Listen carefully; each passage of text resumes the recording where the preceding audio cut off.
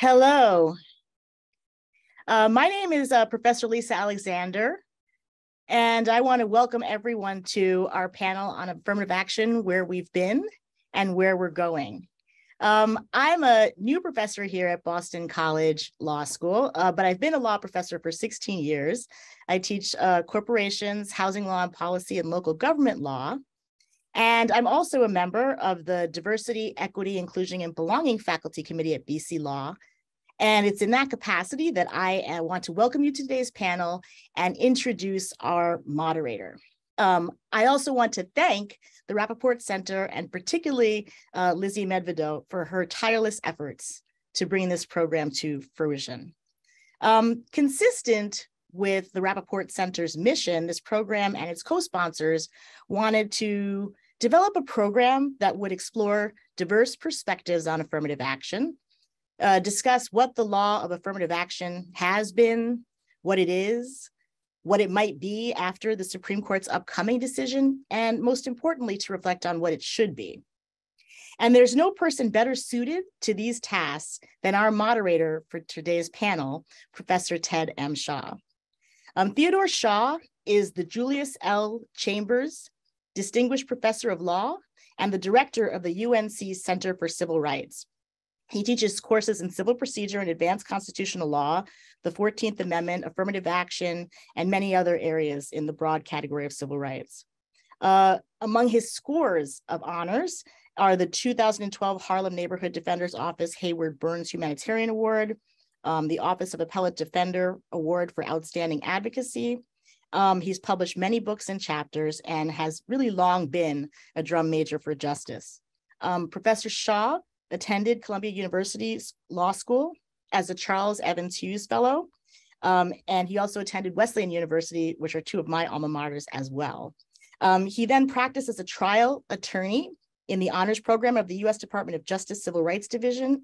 He joined the staff of the NAACP Legal Defense and Educational Fund, where he worked for 26 years and eventually was director counsel there for many years. He previously taught at the University of Michigan Law School, where he played a key role in initiating a review of its admissions policy that was upheld by the Supreme Court in Grutter v. Bollinger. He's taught at Columbia University School of Law, CUNY School of Law, Queens College, and Temple Law School. And he's currently the head of the UNC Center, which was originally started by his mentor, Julius Chambers. Ted has also been my boss, a longtime mentor of mine and a friend. And so I'm thrilled to introduce him, and I'm thrilled that he's our moderator for today's session. So without further ado, Ted Shaw. Thank you, Lisa. I'm glad to see you, even if it's only by Zoom, and hope that I get to see you in person sometime. And I also want to welcome everyone here. My job is to introduce the panelists and then play traffic cop. And the introduction, my introduction is going to be pretty brief because what we want to do is get the discussion going and the presentation and discussions. And so as our panelists today, I want to introduce David Hinojosa, who is at the Lawyers Committee for Civil Rights and the Law. He is a leading litigator, especially when it comes to civil rights issues, and he spearheads the Lawyers Committee's its racial justice work. He is the lead counsel for interveners in the UNC case involving the attack on diversity at Harvard University and then at UNC, but he's the intervener's lawyer in the UNC case. But he's worked on many other important cases, and I won't detail them here. He has a particularly strong presence in cases involving North Carolina, my state. So always good to be with you, David. I should mention that he did argue in the Supreme Court in the UNC case brought by Students for Fair Admissions. I want to introduce, and Marjorie, I don't want to in any way butcher your pronunciation of your name. I guess you get this from other people, but I don't want to mess it up. Marjorie, would you pronounce your name so I don't get an opportunity to mess it up? Of course, Marjorie Salvodon. Okay, well, thank you. And glad to have you here. Marjorie teaches history, language, global culture at Suffolk University, has done work on cultural studies, film, women and gender studies, and is a graduate of Mount Holyoke College and Brown University.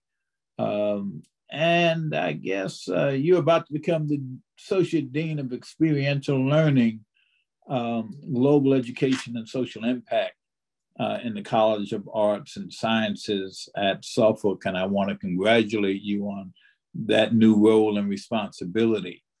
Patrick Strawbridge is a partner at Consovoy McCarthy. And for those of us who are engaged in work involving diversity, affirmative action, issues of race, Patrick doesn't need an introduction, even though he gets one. He is a lawyer who has represented on all levels, plaintiffs who have been suing to challenge diversity / affirmative action efforts in higher education. He has roots in Maine. He's clerked for Justice Clarence Thomas at the Supreme Court level, Judge Morris Arnold on the 8th Circuit. Patrick, I can't resist. I used to spend a lot of time in the 8th Circuit. And, there are 2 Judge Arnolds at the time that I appeared before. And also Justice Howard Dana of the Supreme Court of Maine. Patrick is also an adjunct professor for the Supreme Court Clinic at the Antonin Scalia Law School at George Mason University, and graduated from the University of Missouri with a bachelor's in journalism, and then JD from Creighton School of Law, admitted to practice in Maine and in Massachusetts. I've told Patrick this before. My family and I came to love Maine, and hope to get back there as soon as we can sometime. So those are our panelists. I have a question that I want to ask to kick us off. And Patrick, if you don't mind me starting with you before moving on. The term affirmative action is back in play now. I say that because for many years, you heard about affirmative action in political and social discourse, but in terms of the jurisprudence, there had been a significant shift away from affirmative action to issues of diversity. And is my question, is there a difference? Does it matter which one of those terms we use? And if I'm correct that there is a shift and people are talking more about affirmative action again, what difference does it make? Well, thank you for the introduction, Ted, and thank you to BC for allowing us all to be here. I can certainly provide, a couple of thoughts on that question. I certainly don't claim to speak for all those who use those terms or to have the only understanding of those terms. I think there's two things at play. Affirmative action has been used to describe a lot of different strategies or a lot of different approaches to achieving racial diversity or other types of diversity over time. And some people, when they hear affirmative action, may think of, efforts to expand an applicant pool or advertising or a push to make sure that people know that positions are available for them, to apply for. And then affirmative action can also be used for the express consideration of race in governmental decision-making, either as a part or even presumably at some point, affirmative action would have even swept in programs that were essentially strict quotas based on race. So I think affirmative action has, at least in legal discourse, sometimes been only used as a shorthand and fallen out of favor because there's a precision question as to how precise and what exactly are we talking about. Now, with respect to efforts at diversity, I think that's kind of the result of what the court said in Grutter when it sort of famously, tried to set at rest the competing opinions and the somewhat indeterminate decision in Bakke as to when is race acceptable, at least in the higher education admissions context. And the rationale that the court settled on was to achieve a critical mass of students of different backgrounds so it could achieve a compelling interest in obtaining diverse viewpoints. And so diversity sort of became the shorthand. There's an interesting question, and we could get into it today or not, about whether or not diversity is actually the rationale that most proponents of, race-based or racial preferences in admissions think is the strongest rationale or the right rationale. But since Grutter, at least, it has been the only rationale that the Supreme Court has offered up as a legitimate basis by which one could use race as part of a holistic decision-making process.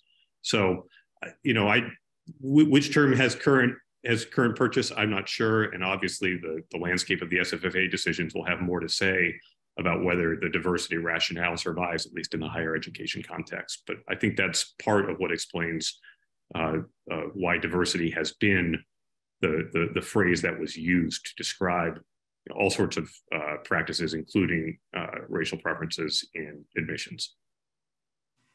David, do you want to weigh in on this?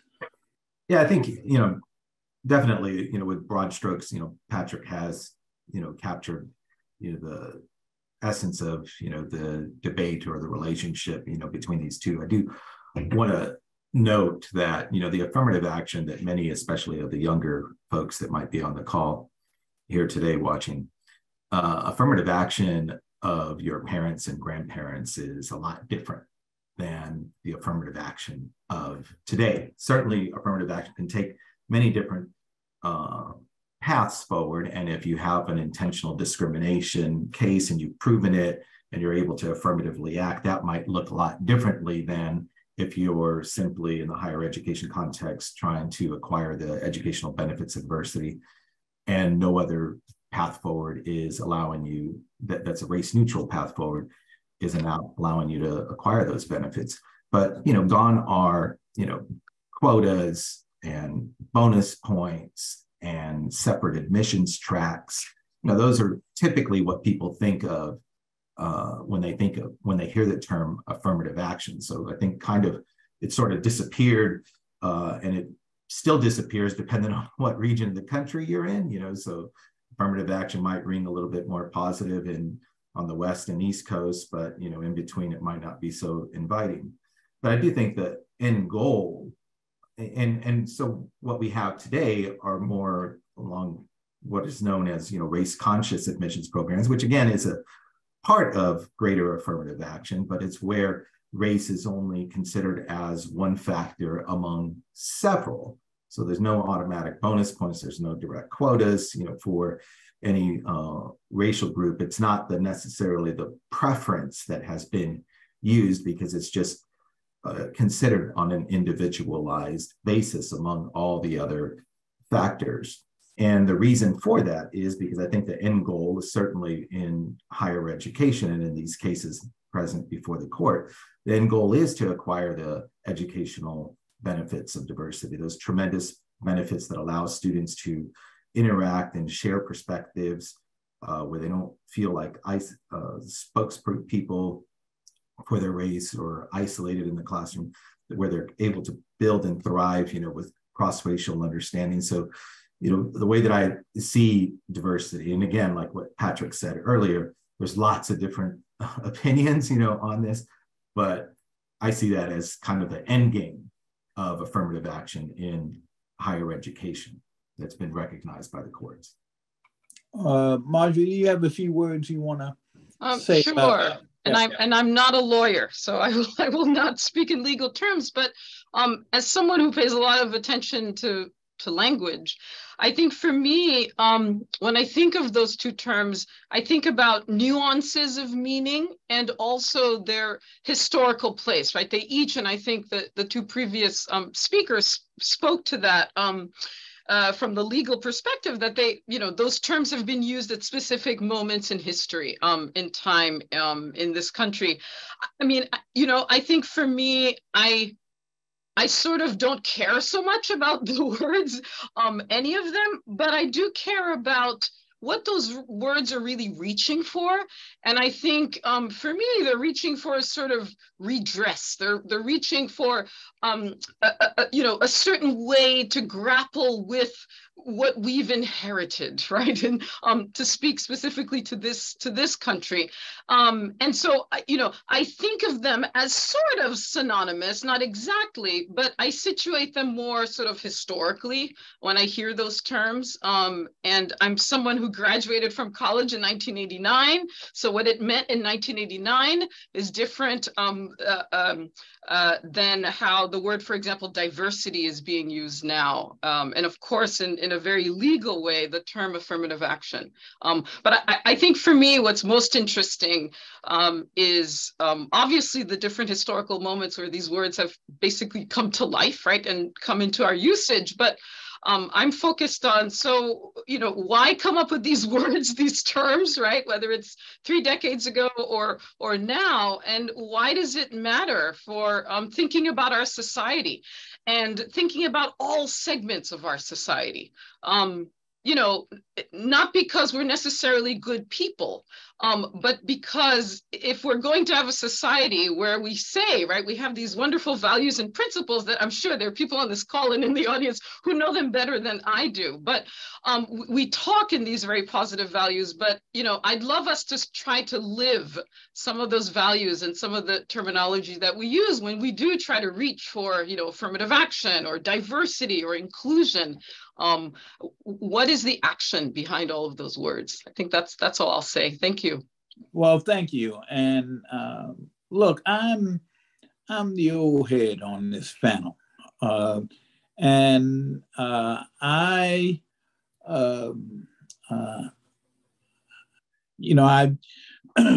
was supposed to give some comments about my perspective, background, and experience, but I jumped right into asking you all about the terminology of affirmative action and diversity.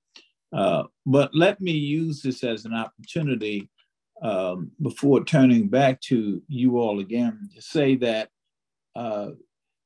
this effort, the conscious effort to admit Black and brown people from groups that had been historically excluded from higher educational opportunity began in the 1960s. And it began as an affirmative action imperative. I dare say, but I welcome any challenge on this, anybody wants to bring on this, that if we were able to go back in time to the 1960s, some of us were actually alive and our brains were working then. There was no discourse about diversity. Diversity didn't enter the discourse until the Supreme Court's decision in the Bakke case in 1978. I could say a lot about that, A lot of ink has been spilled on this subject, but the bottom line being that that was the first case in which the Supreme Court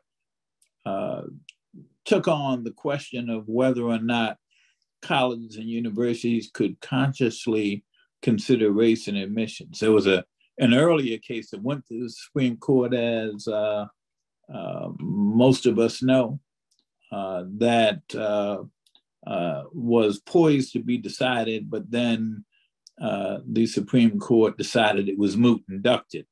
That was in 1974. Then in 78 comes Bakke. Bakke said a lot of things.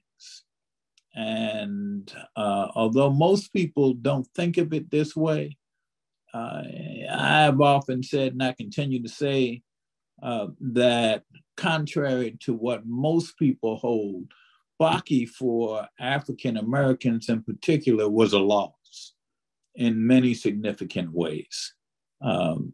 And it was a loss because of the standards that were developed. It was a loss because of the introduction of the notion of societal discrimination that nobody could do anything about. It was a loss because there was no distinction drawn between what was called at the time benign discrimination, that is, discrimination that was not rooted in notions of racial hostility and inferiority and superiority, but it was just race conscious.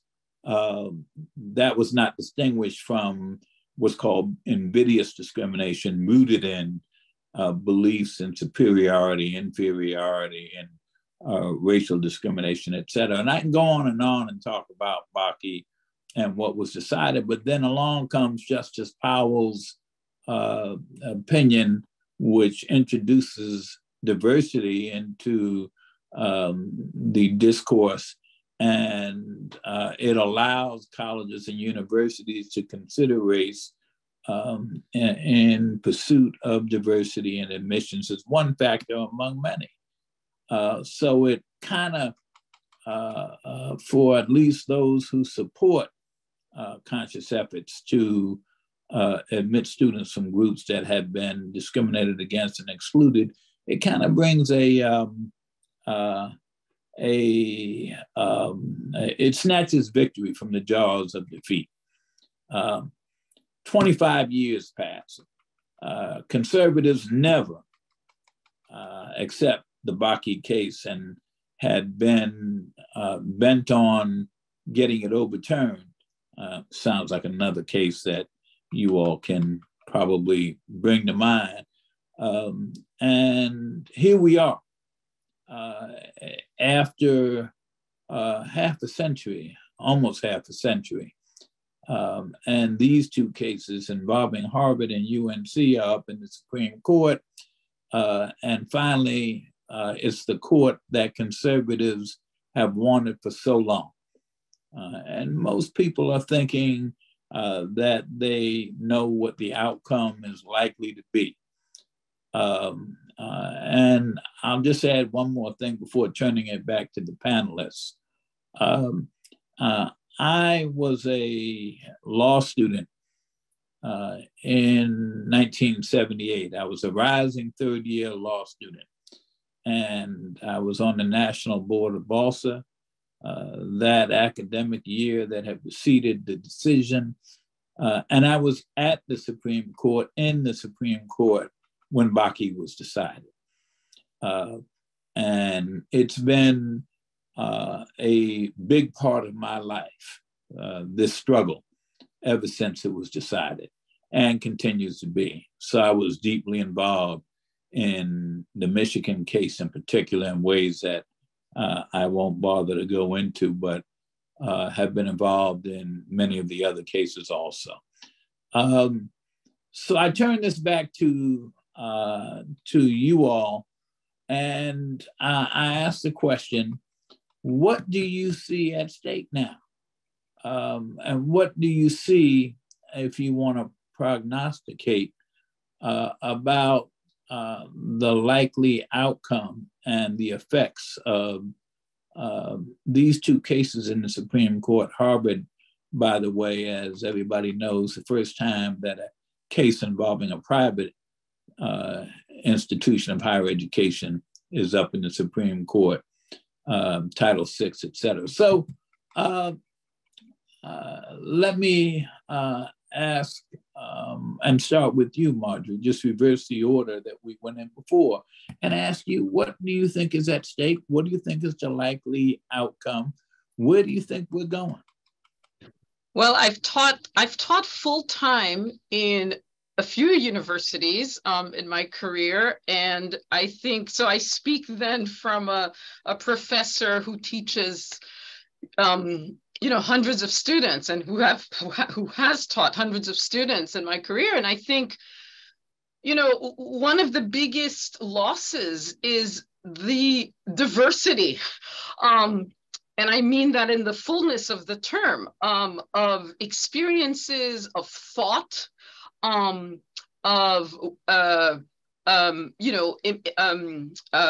the word I'm looking for? Of perspectives on the campus community. I've done a little reading of these cases, and one thing I think about, race is not, the argument on the other side, right, is that race is being used as a sole metric or as a singular metric to admit certain people. And yet first of all, that seems to me to be a false proposition, a false claim, because we all know. I mean, I've never worked in admissions, but I've been long enough in the university system to know that, the students who are talented athletes, the students, if you're on the East Coast, where most of all of my teaching has happened, students who come from the West, are also considered in a different way, right? So diversity has been used to think about all kinds of diversity, and not just in terms of race. And I think sometimes we get lost in that. And, and as a Black person living in this society, so people sort of look at us, and there I'm really including Black, Brown, Indigenous, Asian, right? They sort of look at us like, yeah, you are taking spots away, right? From the non-Black, the non-Asian, right? The non-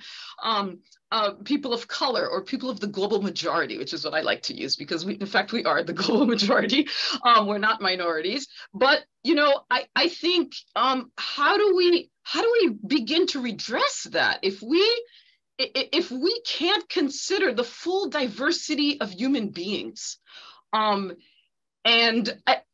I think it's going to be disastrous for not only who sits in the classrooms, but who gets to teach. Who gets to be studied? What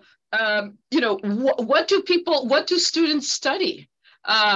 So I think it affects the whole range of work that we do in the university classroom. And I'm not just talking about representational, right? Like, oh, okay, we have 30%, students. And I also want to say, as a proud graduate of a Seven Sister of a women's college, women were also considered not fit. My daughter attends one school in Boston that was, created because the women in the early part of the creation of this state, we're not allowed to be educated with boys. So, I think we also need to think about women, although with women, we have made advances, and white women, right, have made advances in certain fields, but still are a minority in others. So I really think it's going to be a lack. I think there's going to be an absence. And I think it does influence the quality of our thinking, the quality of our work, and how we imagine the world. And I'll just say one thing to finish. One of the reasons why I love global majority, that term, to talk about people of color, is that instead of looking at US society and thinking, okay, white people are this, and Black people are doing this, and Latinx, and right? We need to think in terms of the world, right? We are one country among many, many countries. And so I'll end there. Okay, well, thank you. And David, I want you to hold on for a minute. If I were Patrick right now, which I'm not, my head would be about to explode. Patrick, you and your colleagues represent the plaintiffs in these lawsuits. You have a set of claims and arguments that you are making, have been making, and you came in part to this, I presume, to talk about why you all are pursuing these claims. What are these cases about in your view? I know what they're about in your view, but what I want you to share with everyone, what are you all doing and why? Sure. I'm happy to discuss a little bit about the basics of what these cases are seeking to achieve and what I think, or where I agree or where I disagree with some of the other panelists in the interpretation of some of the things that are at stake. So these cases were brought by Students for Fair Admissions, which is a nonprofit organization. It has more than 20,000 members across the United States who share one common goal, and that is to eliminate race as a factor in college admissions. This is not, I think, a revolutionary idea. The idea that especially governmental use of race when we talk about state schools, but as Professor Shaw mentioned, Title VI imposes the same obligations, or at least it's been interpreted to impose the same obligations on private schools like Harvard College. These provisions have long been viewed as restricting the use of race, and Bakke was obviously the one exception that Crutter kind of fleshed out in the higher education context. But I think as many people probably realize, survey after survey indicates that the use of race as a factor, even a minor factor in college admissions, remains highly unpopular with the American public, and indeed is viewed disfavorably by a majority of Americans, and indeed a majority of every ethnic group that is polled on this question. So I don't think that that's a particularly revolutionary concern, and it arises from, I think, a fundamental point of agreement, or what has long been a point of agreement in American law, which is that race is a dangerous feature with which one to play, and it is a dangerous feature to entrust to bureaucracies or the government or any entity that is exercising power. And although we may think that we can distinguish between the good type of racial categorizations and the bad type of racial categorizations, history has shown that that tends not to be borne out. Korematsu is perhaps maybe the most obvious example of people who thought that they had come up with a good reason or an important reason to justify discriminating on the basis of race. And that I think we all now correctly, or most people would view that as a tragically mistaken decision that imposed a lot of harm. So race-based criteria has always been viewed, I think properly so, with skepticism in a country that obviously went to war over its treatment of particular racial groups. With respect to what we're seeking, the question is not whether or not there should be diversity. I don't think that the cases can be fairly characterized as an attack on diversity, certainly not an attack on diversity writ large, because one of the claims in the case that was advanced at both schools was that you can obtain equal amounts of diversity with respect to ethnic diversity, but also other types of diversity, most importantly, socioeconomic diversity, through race-neutral means. There was a lot of expert testimony that indicated that. And I think that it remains true that our colleges are stratified too much by socioeconomic status, and that eliminating race as a criteria in the admissions decision-making is very likely to encourage and promote greater socioeconomic diversity on our campuses. I think most people, surveys also show, favor socioeconomic diversity. They would like to view colleges as an opportunity to allow more people access to higher education who have been deprived of that. And socioeconomic status is highly correlated with the lack of opportunity to obtain higher education. So I don't think it's true that the elimination of race as a factor in college admissions is necessarily going to reduce or eliminate racial diversity or other types of diversity on college campuses. Certainly that has been the experience at some of the states that have eliminated the use of race. They have still managed to maintain levels of diversity. The California higher educational system, for example, is less white today than it was 20 years ago when was it 187 or 189? I can't remember the number. Was passed to ban the use of racial preferences in those jurisdictions. There are a number of states today. Oklahoma is among them. The higher education systems in Florida and to some extent Georgia also do not use race as an admissions factor. And we do not think that those states have failed to obtain real diversity and real educational benefits at their campuses.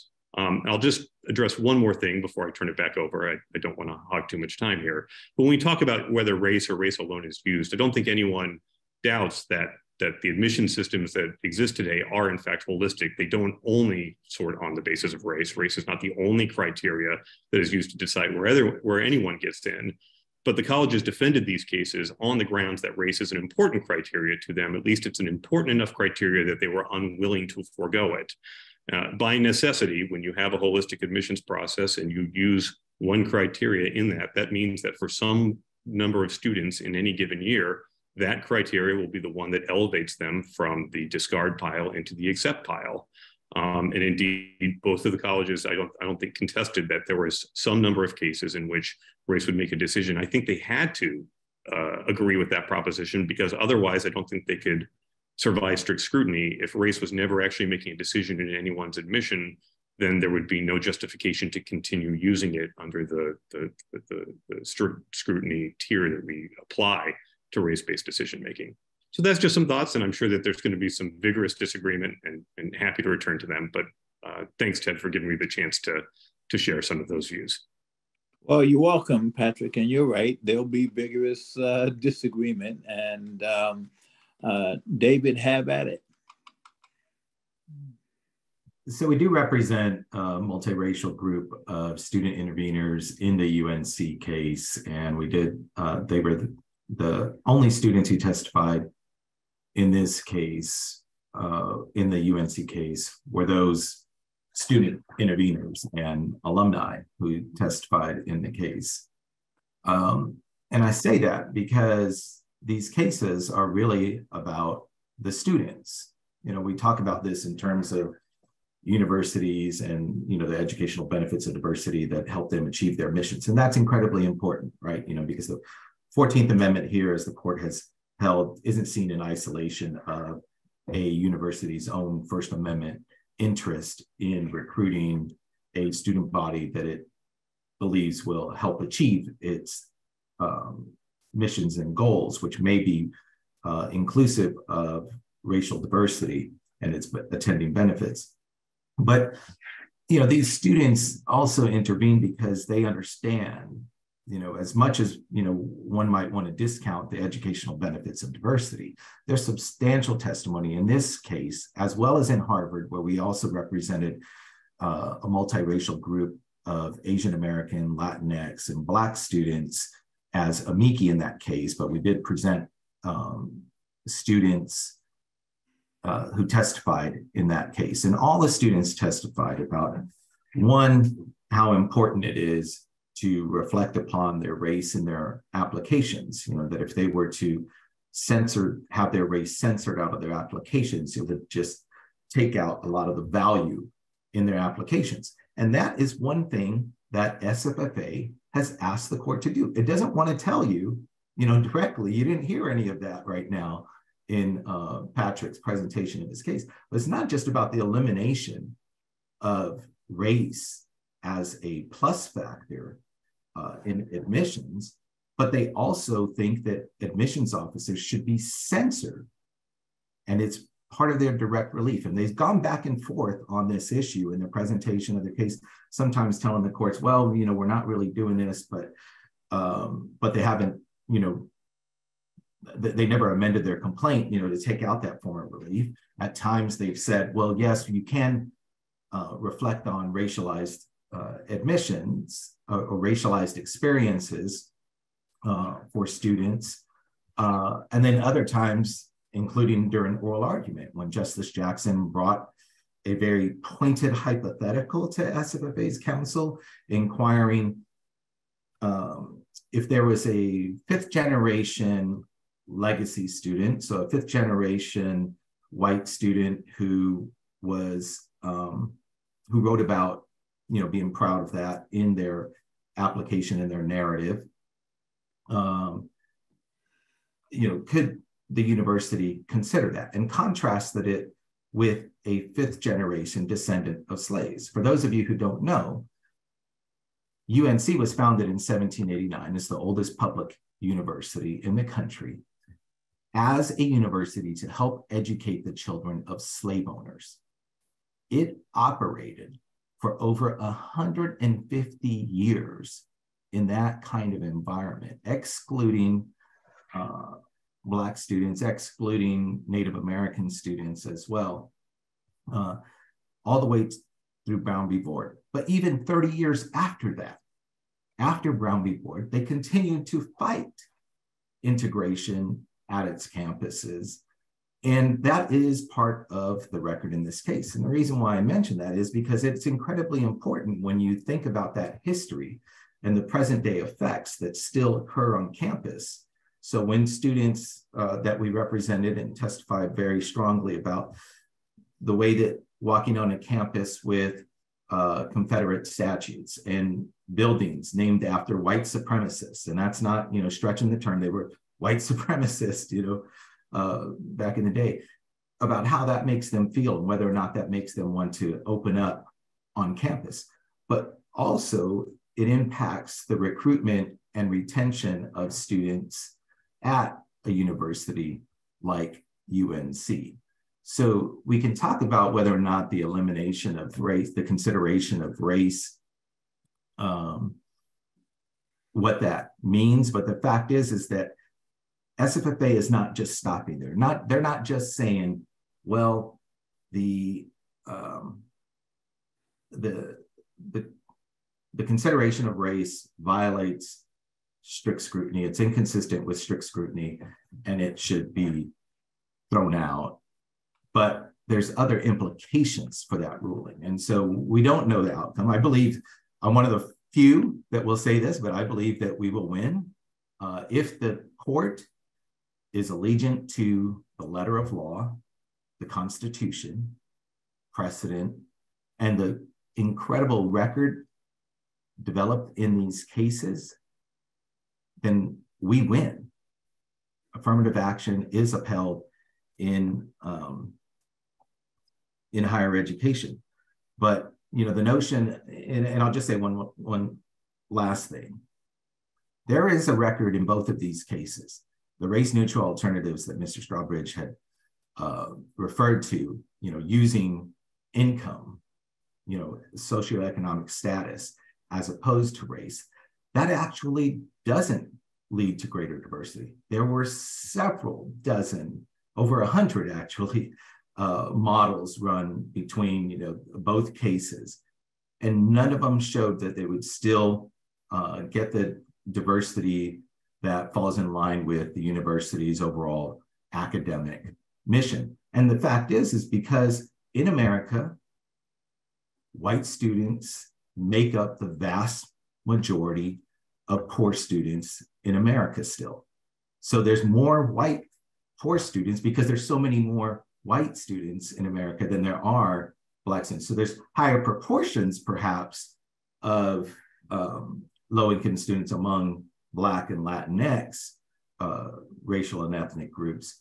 But overall, by converting socioeconomic status to race, not only do you turn off the incredible experiences potentially of someone's own racial background, but you also end up decreasing racial diversity. The preferred plan in the Harvard case showed that there would be a 45% drop in the Black student population. SFFA is fine with that. They say they're not against diversity, but all of their models, would end up decreasing diversity or decreasing the academic potential at the university. So I think that that's troubling. And what we do know, the record is actually a little different than what Patrick said on diversity at California, Michigan, and Oklahoma. What we do know is that at the more selective universities like UC Berkeley, UCLA, they have barely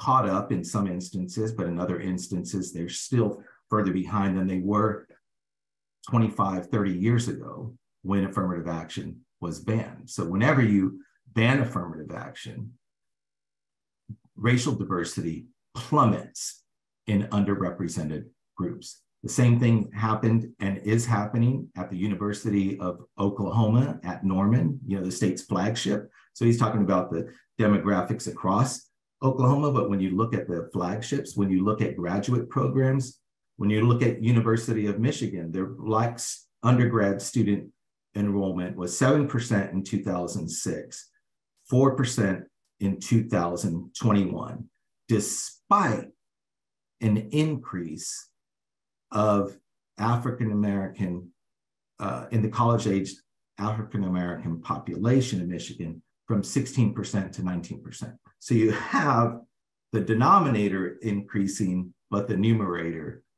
decreasing. And that's happened consistently all across. So I want to, Marjorie, if you can hold on a minute, I want to throw in a couple of things into the mix. First, Patrick, you pointed to race-conscious admissions as being largely unpopular across the country, including all groups, among all groups. I wanted to throw this into the mix here. Is this solely a matter of popularity? When we talk about groups that historically have been excluded, and particularly, but not exclusively, African Americans, Black folk, the only thing that has changed the dynamic of exclusion of African Americans in a significant way was affirmative action, then also diversity. But the whole notion of anti-discrimination law, the 14th Amendment, now being used by you and your colleagues on behalf of white students and some Asians and Asian Americans, but not all of them. But the only dynamic that really changed this country was when the 14th Amendment was brought back to life in the aftermath of Brown, but also activism that changed all that. I want to ask you whether this is, or to rethink whether this is solely a matter of popularity, because racial discrimination in this country, that long history of racial discrimination, was supported by popularity in many ways. So I kind of had a reaction when you talked about unpopularity. But I also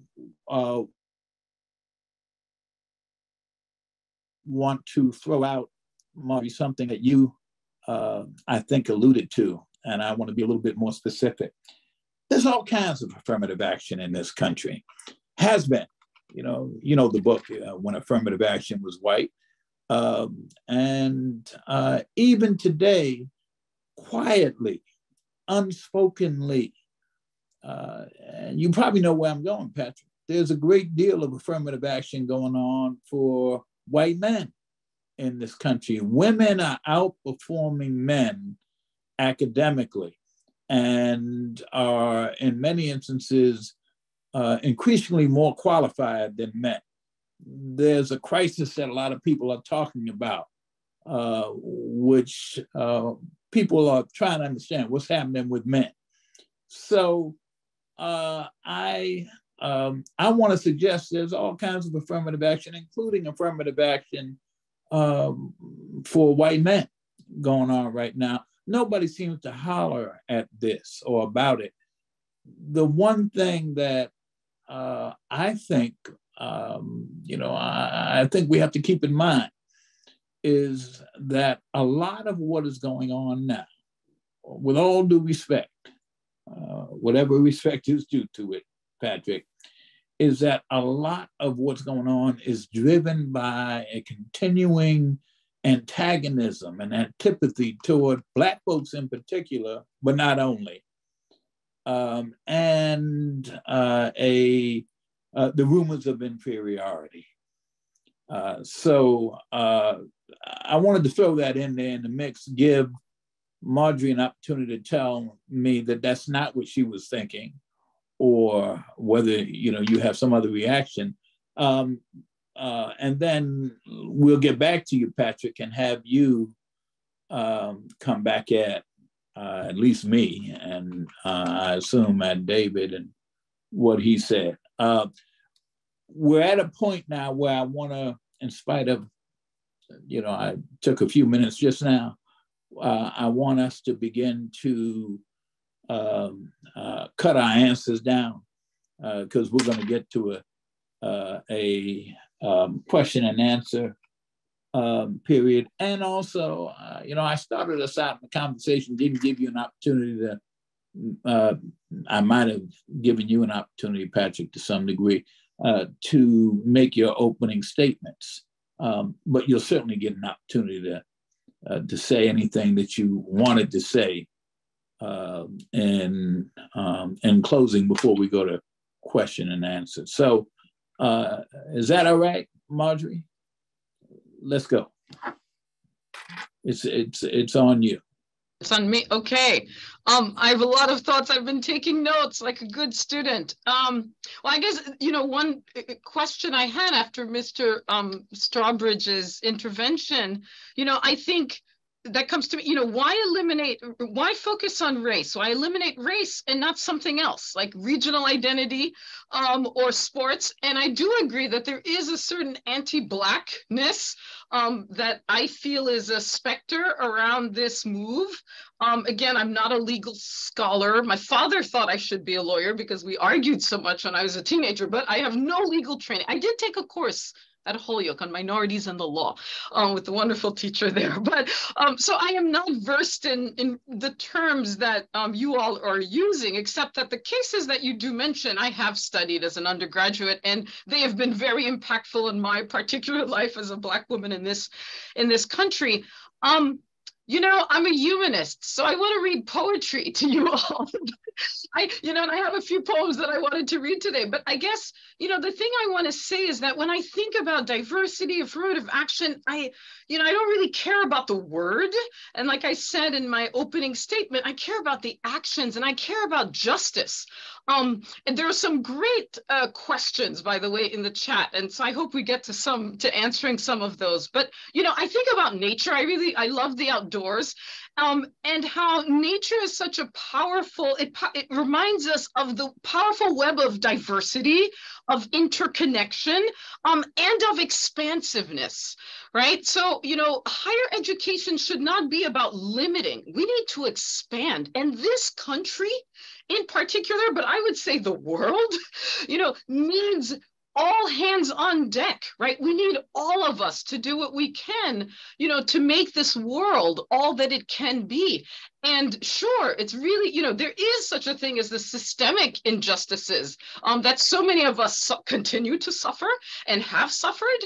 But we also need to go towards the interconnection, the expansiveness. And I have to say, as someone who, I will not say which school, that I did not get, I was waitlisted at this undergraduate school. I have a lot of empathy as a professor of undergraduate students for, when students want to get into a particular school and don't get in.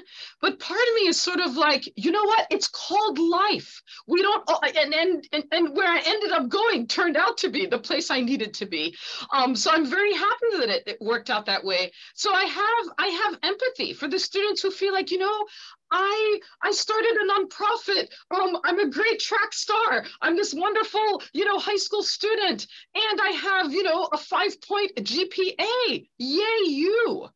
But this idea that, the elite schools should only be focused on a certain, CV, on a certain accomplishments to the detriment of others. Because frankly, I think we all bring something to the table, right? Not all of us can do, really complicated math. Not all of us can write beautiful sentences or poems. But all of us are human, and we're all trying to make ourselves, right, to make it through this world, and we need to do it together. Interconnection and expansiveness are the words of the day. There's no like me, or my people only. That we need each other. It's not even a choice. It just is. And the poems that I probably won't get to read because I want to get to the questions in the chat. They're great questions, but I really think it is about that. And for me, my humanist colors are showing here. That's what I go to. And I think nature has powerful lessons for us if we humans would only heed them. Well, thank you. Patrick, I want to come back to you, but I also want to ask you whether you have anything, any thoughts on the push that has been underway recently to move away from U.S. News and World Report rankings, and do you think that somehow is connected? I think this is a question that you have in mind also. Do you think that this is connected to these cases in any way? But you may have some other reactions to what we have said. Yeah, let me try to answer a couple of the questions that were raised earlier. I'll do this very briefly, and then I can touch on that. But I obviously want to be able to engage with the Q&A as well. So I will try to be very short and happy to expound upon it as necessary. With respect to your question originally about whether this is a matter of popularity, I think it's a matter of in the legal sense, the popularity is not particularly relevant except in one strictly legal fashion, which is when you're overruling precedent. The amount of reliance that an opinion has garnered within public society is one of the factors the court considers in deciding whether to overrule precedent. And so public opinion about a particular case or decision may indeed reflect upon that question. But no, I think I did it only to kind of underscore a larger point, which I don't think that this is necessarily a question of some small conservatives who are disgruntled about Bakke laying in wait for 40 years for their chance. I think this has been a divisive issue, and it's been a divisive issue among all aspects of American society. You might be surprised to learn that the members of Students for Fair Admissions do in fact include some Hispanic and some African Americans, in addition to Asian Americans, as well as white Americans. Doesn't surprise me. And I've been around the block for a long time, but there are a lot of folks in those groups who are opposed to what you're doing also. And I don't disagree. People have different views on this, except I guess another point that I would say is that there's certainly a lot of criticisms to be made of elite colleges' selection of criteria. I mean, Students for Fair Admissions complaint included an argument that Harvard should get rid of its legacy preferences, for example, and even that UNC should. But at Harvard, it bears a particularly heavy piece of weight. And that's because that was an alternative that they could get rid of to advance their interest in achieving other types of diversity, particularly racial diversity, without actually using race as a criteria. And I have my own ideas about what colleges should or shouldn't use, and whether people should want to get into a particular college or not. I'm a graduate of a public land grant university. I'm not the product of an elite law school or of an elite undergrad institution. But at the end of the day, race is treated somewhat differently. It's treated differently by our Constitution. It's treated differently by the 14th Amendment. It's treated differently than the 6th Amendment, than other criteria. And that's because at the end of the day, I think this is undeniable. Your race, anyone's race, is not an accomplishment. It's not the same as having excelled at a particular talent or a sport, which takes years of practice and dedication, commitment, and the balancing of a lot of factors.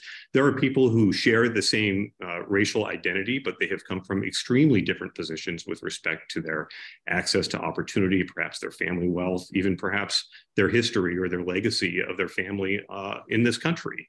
And so I think the reason why race is singled out as something that we shouldn't do, just like we don't want it used to assign government benefits, just like we don't want it used to decide who gets a government job, just like we might not want to decide who gets locked up or who gets convicted of a crime, is that race is not a legitimate decision factor in our country. And we've learned that through very difficult times and obviously important treatment of racial groups in our history. The reason why, and I want to come to David, but the reason why race has been such a lightning rod is especially because of the experience with respect to Black folks in this country, the legacy of slavery, of Jim Crow segregation, the hundreds and hundreds of years that only began to be addressed, 60 some odd years ago. If that, that's the reason. So it's a real irony to say that race has, considerations of racism has done terrible things in this country, and therefore we are highly suspicious of it. So we're not going to consider it. And we're especially not going to consider it when those considerations would go to conscious decisions that would open up opportunity for Black folks who have been victimized by this long history. Not only Black folks, but Black folks in a peculiar way. David. So I'll start off with a quote from one of our witnesses who testified in the UNC case, and that's by Ms. Mwamba, who explained, it's really important, at least for my application, that UNC see who I am holistically and how the color of my skin and the texture of my hair impacted my upbringing. Much of the complaints, at least as far as the way that we read SFFA's complaint, is to try and strip out race from all facets of a student's own application, their qualities and their strengths that they bring to the classroom, to the overall campus. And when we think about race-conscious admissions, where again, race is not being used mechanically, there was a 3-week trial in Harvard, a 2-week trial in UNC, and the courts weighed that evidence and did not find that race was being used mechanically. And when we think about the greater good of what it brings to a university, it's not that the educational benefits of diversity are solely for Black students. Does it help reduce racial isolation in the classroom? Yes, it does, but it also helps develop cross-racial relationships, cross-racial understandings. And I want to push back a little bit about this notion that suggests that by considering someone's race, you're assuming that they have certain viewpoints and characteristics.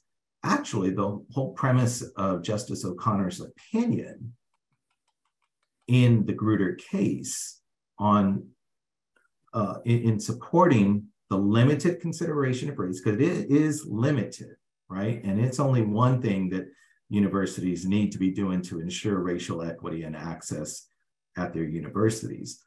But what she understood and what she articulated in that opinion was that the greater numbers of highly qualified students of color that you have, for example, Latinx students, the more Latinx students, it actually allows you to have a greater number of viewpoints so that those people are not speaking as the spokesperson for their race in the classroom. So by shrinking the numbers or pretending that race does not exist, you actually imperil the incredible benefits that can be produced through a robust exchange of ideas based on, various viewpoints, which is foundational to our democracy, right? Access and opportunity, when those are impaired, you impair what happens in the classrooms. When you impair what happens in the classrooms, you impair what happens in the workforce in our greater citizenry.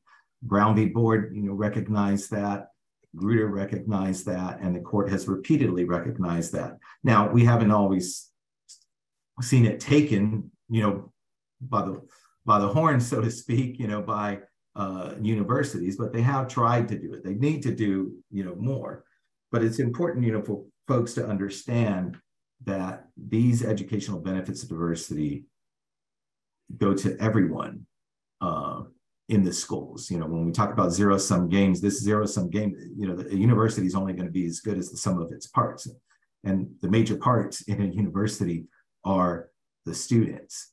And I just think that it's incredibly important, for folks to understand, how race as it's considered today is not the same that it was considered yesterday. It's not, in a mechanical way, and that there are, tremendous benefits for all students. So I want to get to Q&A, but I want to make sure, because you didn't make opening statements, is there anything, don't feel compelled, because you may have, I'm hoping that in our discourse, you made the points that you want to make or burning to make. Is anybody burning to say anything before we go to Q&A that you came to say and that you haven't said? If there is anything, keep it really short and blame me for mismanagement. So, yeah.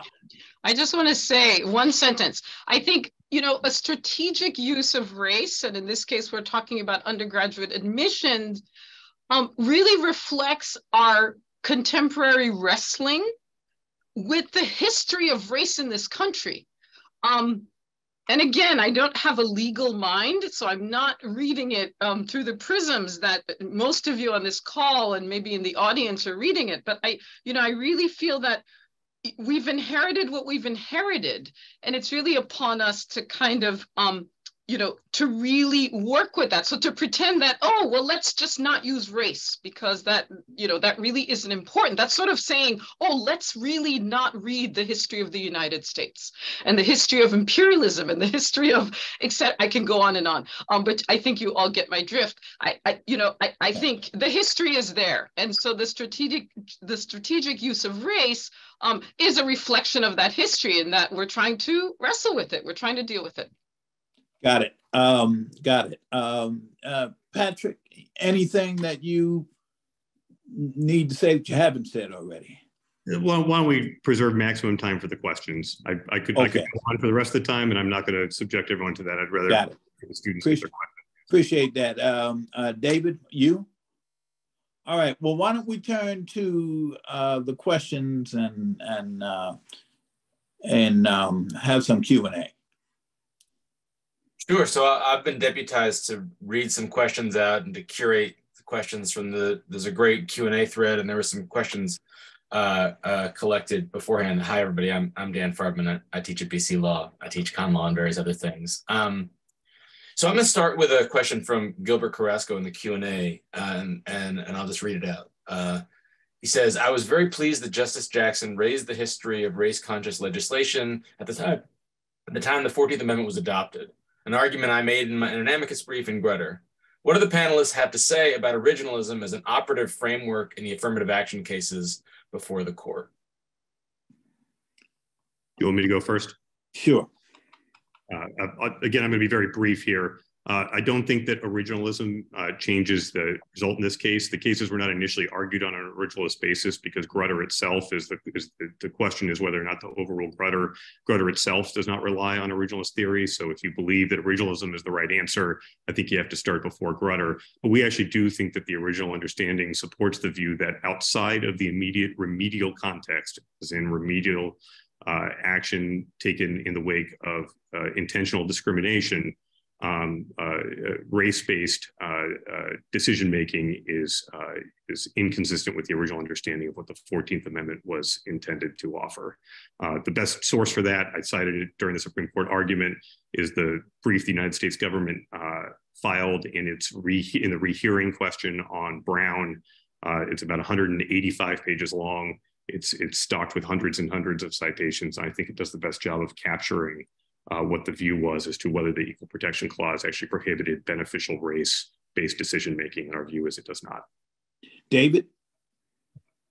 Yeah, one, I think, the Supreme Court's affinity for originalism, as an excuse to try and maintain, certain systemic inequities and inequalities through its interpretations is way out of hand, but that being said, we do know that it is an issue, and it was, raised in part through SFFA's briefing suggesting that the Equal Protection Clause was colorblind. It's remarkable when you look at the language itself and note the history around the 14th Amendment, and they had rejected precisely the kind of language that they are now advocating for, because there was language out there that suggested a completely colorblind approach to it. But it also, ignores the events surrounding the 1868 ratification of the Equal Protection Clause, and that being mainly, slavery and its terrible impacts, that were still ongoing, not just at the federal level, but at the state level. And so we did lead our brief reluctantly, but necessary, we felt, with the first argument addressing originalism and how the Equal Protection Clause, when it was being founded, did intend to allow for the consideration of race in very limited circumstances, and to ensure that Black people were no longer being subjugated. So it's certainly, that's part of it, but it was also to ensure that they were able to integrate into greater society as well. And there's a number of different briefs that support this argument by constitutional scholars, by the Constitutional Accountability Center, as well as our brief, and there's an extensive briefing on this issue. But we felt that it was necessary because they were suggesting that the Equal Protection Clause itself was colorblind. So just very quickly, the argument with respect to the original intent of the 14th Amendment was taken on. There was an amicus brief filed in Baki in 77, 78, which made all these arguments about the 39th Congress, and at the 39th Congress enacted a range of race-conscious measures, the Freedmen's Bureaus, hospitals, schools, explicitly for Black folks coming out of slavery. So how could that same 39th Congress that adopted the 14th Amendment think that any and all race-conscious measures are unconstitutional? So that argument has been made, it's been repeated. The court ignored it in Baki. The court ignored it when the Legal Defense Fund filed an amicus brief in the Grutter case. Only now has the court been forced to grapple with that argument, although I hope it doesn't, again, ignore it. There's a lot of history there that of these arguments being made, and I think there's been problematic 14th Amendment jurisprudence in ignoring it. You have the next question. I should have learned by now that sometimes you mute yourself and you forget to unmute yourself. Yeah. All right, so this is another question, sort of a combination of two questions from the Q&A from Mary Holper, my colleague Mary Holper. And the question is really about how do you implement, so if this is sort of looking past the event horizon, imagining that the affirmative action is struck down, and you want to think about using socioeconomic status as a replacement. And the question is, how do you implement that when you have a problem, which is the school's finances needing to admit people who can pay, and you have a sort of a rich institutions will be able to admit people in a need blind way, but not all institutions are situated that way. So how will that affect institutions that have certain kinds of necessities to make sure that they're admitting people who can pay? And then related to that, Mary also asks, is the Texas 10% plan, I guess now the 6% plan, is that a viable alternative in a post affirmative action world, or are there problems with that as well? David, do you want to go first and then I'll respond this time? Sure. On the issue of cost, one, I want to make sure, I'm not suggesting that the university, any university should not, consider socioeconomic status. What my argument is that it shouldn't be replaced. So it's an and, not an or. But it is a real consideration, because especially states like North Carolina have not invested, fully in their higher education system. And, the record shows UNC's done a number of issues and has done a number of programs, I should say, that have benefited socioeconomics, lower socioeconomic status students. And they have increased those numbers over the years. They've offered, scholarships to do different recruitment programs. Many of our students actually volunteered or participated in some of those programs as students and then as alumni. So, there are those types of programs being engaged, but at the end of the day, there is a potential, money factor that the university has to consider because of the lack of investment by the state in that institution. On the second issue about the percentage plan and whether or not, that would suffice. First, what that actually does is narrow the potential diversity at a university. Right now, the University of North Carolina, for example, considers over 40 characteristics when considering a student, right? From extracurricular activities to academic scores, et cetera, right? But it's not focused just on grade points. The Texas plan, which I'm very familiar with because I'm from Texas and participated in the Fisher litigation, it's a good plan there, but it's based on segregation, and it only looks at grade point averages and a basic curriculum that's required. So would you want a university, a state flagship that's supposed to be open to all students, to have to narrow the characteristics, the qualifications that it might consider, all the way down to a blunt instrument like grade point averages? So students who were maybe late bloomers, and started doing really well in their junior or senior year, or had some social events come across, you can't even consider those because all you're doing is looking at grade point averages. So even military veterans, UNC has considers veteran status. Well, if you're a veteran, but you didn't get in the top 10%, you don't get into the University of North Carolina. And then finally, I'll say that there were models run on percentage plans at UNC, and the court found that none of them would serve as an adequate replacement for the consideration of race.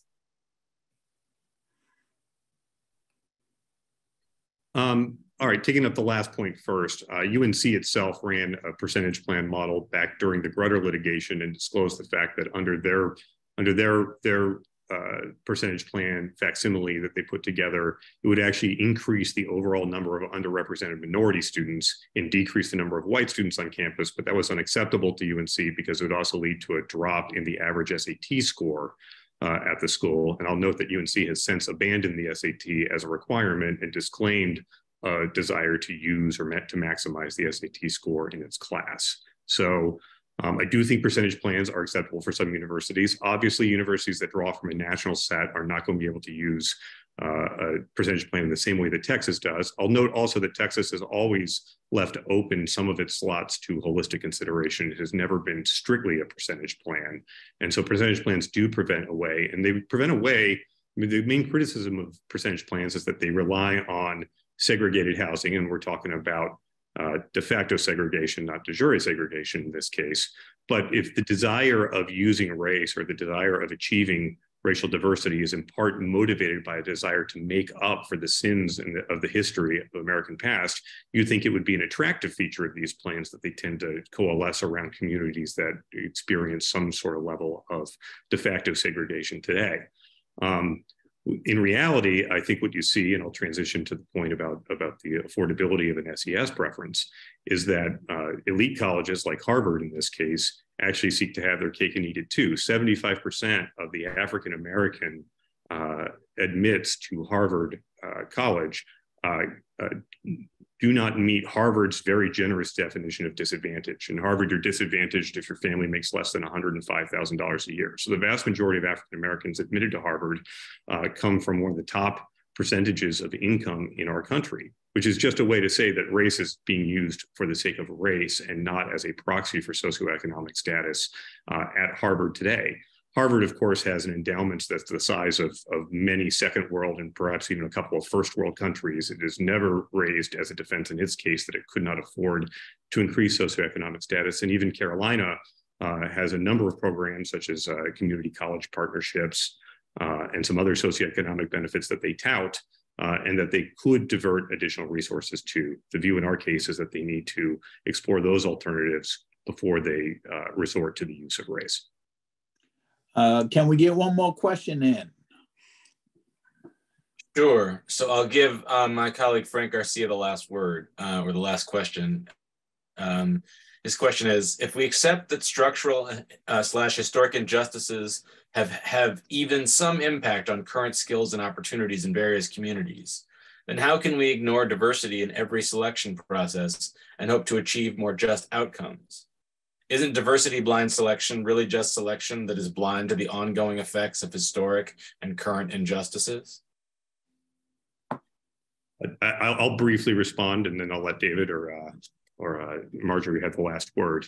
I assume that diversity in that sense is being used with respect to racial diversity, because of course a socioeconomic preference could very well take into account what someone's current experience is and whether they are suffering from some sort of legacy of discrimination or improper treatment in the past.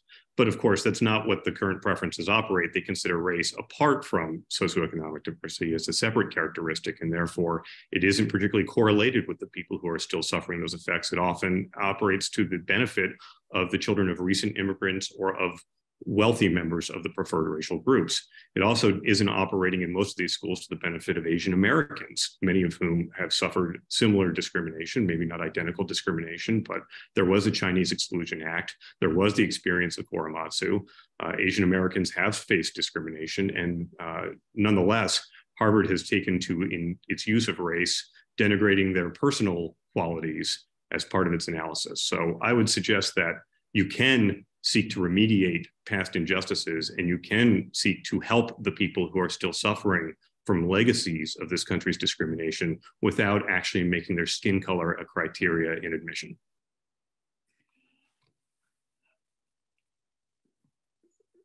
I wasn't sure if Marjorie is going to weigh in yet, but so briefly, the notion that you should only let, for example, you should only let, Black people who have suffered from structural or historic injustices, as though you can parse out those people and say, oh, well, here's someone who has suffered and here's someone who has not, because they're one generation perhaps removed from, those injustices, is just a far-reaching notion that, I don't think, finds support in the social sciences, certainly not.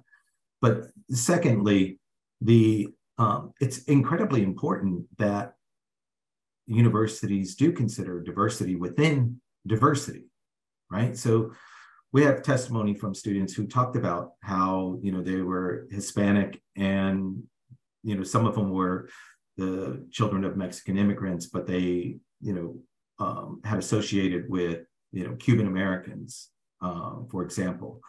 And they had very different experiences and they learned from one another. And so there's that richness in diversity within diversity is incredibly important, to universities. Do universities need to do a better job, including UNC and Harvard, of recruiting students from underserved communities, and especially students of color from underserved communities? Absolutely. And I think the record shows that they are trying to do that. They don't have to have a perfect admissions program. No one really does. But the last point that I want to make is that Asian Americans actually do benefit from the consideration of race in their applications. We had 2 Asian American students and alumni testify, one from Southeast Asia and another from East Asia, descendant. And they both testified about writing about their own racialized experiences and about how Harvard had noted favorably many of the attributes, that they had reflected in their narratives. So to suggest that, actually, eliminating the consideration of race, and if you go as far as SFFA wants to go, which is to censor race, you would actually be severely impacting, Black students, Latinx students, also Asian American students, Native American students. I mean, it's across the board, even white students in the certain circumstances where they might be able to raise that. And lastly, I do want to note that there were over 200 Asian American groups who joined amicus briefs in support of UNC and Harvard in these cases. So there's diversity there too. I know we're just about out of time, 2 minutes. And Marjorie, if you have a quick point you want to make, go ahead. I have one quick point that's literally a sentence, but turn it over to you, Marjorie. I think I just want to thank my co-panelists, you as moderator.